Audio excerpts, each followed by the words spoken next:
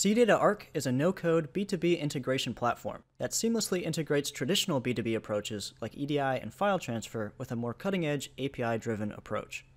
Modern organizations use APIs to communicate with critical aspects of their data environment, like their CRM, their ERP systems, data warehouses, and analytics platforms.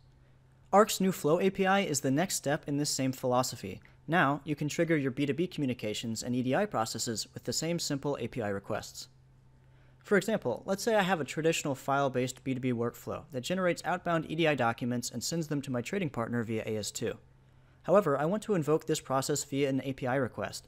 Perhaps I have an orchestration system elsewhere that determines when EDI files should be sent out, but uses APIs to communicate, not files. Well, if I wrap this Arc EDI workflow in the new Flow API, I'll be able to trigger this B2B logic with a simple API request. To start, I'll get rid of this file pickup connector, and I'll add a new JSON connector to the flow, since most API models use or support JSON. The JSON body will contain the data that I want included in my outbound EDI file, so I'll have this mapping connector to map my custom JSON format into a standard EDI format.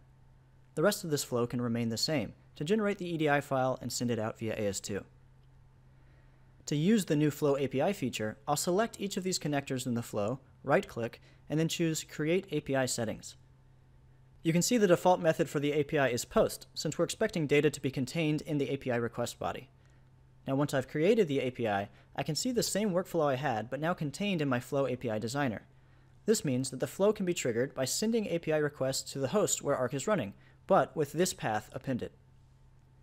Within the API settings, I can provide a sample JSON body for my API requests, which isn't required but might make it easier to map my JSON into EDI. The response to the API request will automatically include any errors generated by the flow or a success message, but I can provide a custom response body here if I wish. Now I can test the Flow API by clicking the play button in the top right to provide sample input. I'll just paste in some example JSON data to simulate what our API request would contain and then hit execute. Okay, the success message here means that whatever API client is firing off this flow would receive a successful HTTP response, but without any content in the response body.